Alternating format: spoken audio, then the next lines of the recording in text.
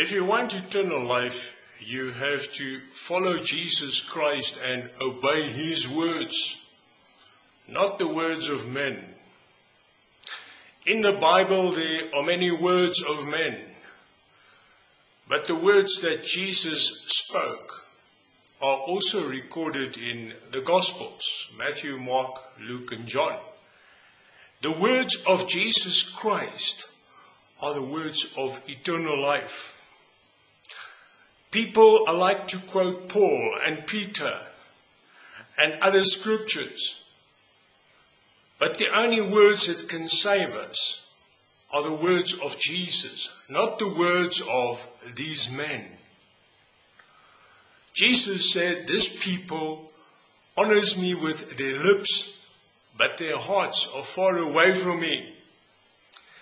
It is in vain that you honor me, teaching as precepts the commandments of men.